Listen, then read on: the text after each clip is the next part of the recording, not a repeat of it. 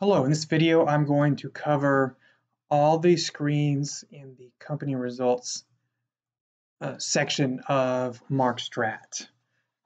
So there are 6 different screens here you can click on. So each of these squares is actually a button or a link. And each of these give you specific information about your particular team. So please reference this video if you're unsure about which screen has which information. Okay, so the first one is called Company Dashboard.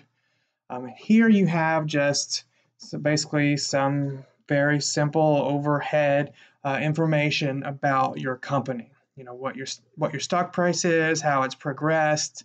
Same thing for revenue and earnings, and market share as well, and even brand revenues and contributions. So in terms of what sort of information is most pertinent to making decisions, this probably isn't going to really help you.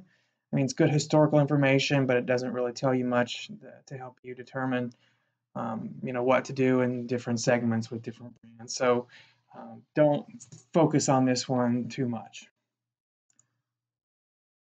Okay, financial reports. This gives you dollars and cents, basically, how you have done from a financial standpoint. And as you go through the periods, you will see that the more and more columns will be added. So this is as of period 1. So just gives you that information. Okay.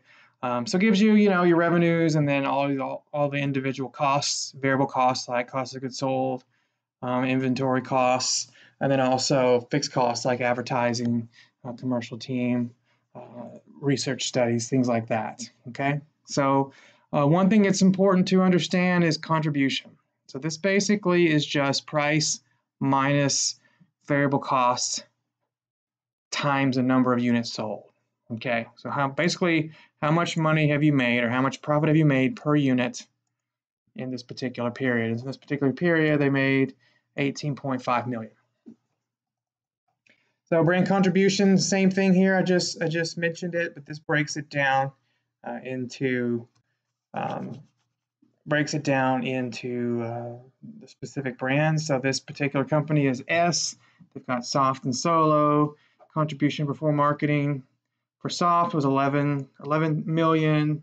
For Solo was 7 million. You add those together, it should roughly be this number right there. Okay, so you can see where that comes from. Okay. You also commit marketing resources specifically to each brand, and so you will find those here. This is a fixed cost towards Soft. This is a fixed cost Solo, and so on and so on. And so down here, contribution after margin or after marketing is the total amount of money that you made for these two brands. Okay, so we call it contribution because how much does the brand contribute to the company's bottom line, basically. Okay, figures there don't mean a whole lot.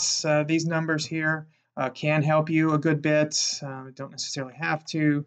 Brand prices, this is very important information. It tells you basically what the recommended retail price was. This is the price that you entered. Average retail price is the price that the product was offered for on average across the different channels. And selling price is basically the average price you made per unit sold across each of those 3 channels. Because remember, you're selling to retailers. You're not selling to the end users, and so the retailers can sell it for what they want, and you get a certain percentage of their retail price. Okay, if you had taken out a loan at some point, you will see information there regarding that. Okay, production reports, I will even say vitally important. It's very important that you have a good handle on the demand for your product, so you can offer the number of units appropriately. Okay, and so here you can see these 2 brands. Soft, you ended up with inventory of 0. Solo, you ended up with inventory of 27,000. Neither of these are ideal. So 27,000 units sold left over is going to incur some significant inventory holding costs. You can see here it was $197,000 specifically.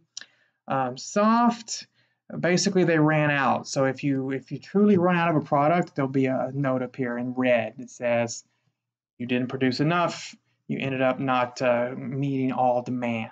Okay, this is probably a worse situation because you know, if customers are not able to find your brand, they're going to go and buy the competitor's brand. So it's a lost sale. It's a lost bit of market share that you're basically giving to your competitors. Okay, so you want to have a good handle on that. So the beauty of production in Markstrat is there is a 20% plus or minus adjustment that can be made.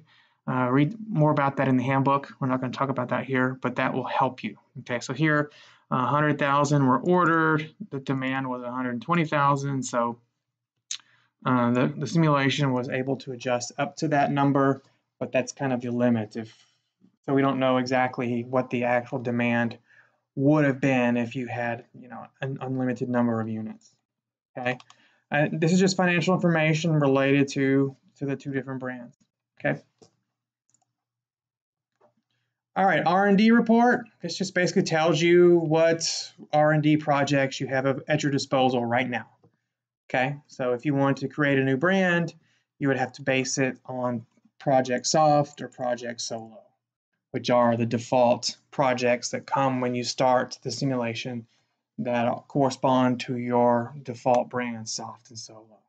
If you had a project that you had already ordered and had been completed, you would see it up here.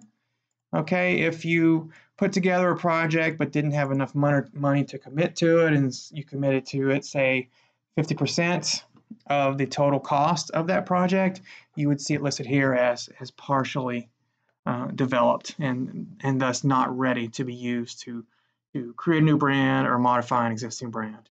Shelf projects just means here that you started a project, didn't finish it, and halfway through the process you decide to shelve it, which just meant kind of put it on the back burner. I don't recommend that ever happening, but it certainly can sometimes. It would show up there if you had done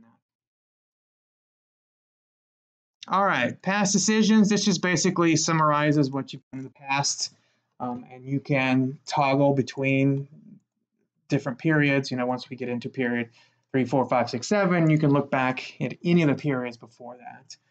If you enter the Vodites market, there will be Vodite information here as well. Okay.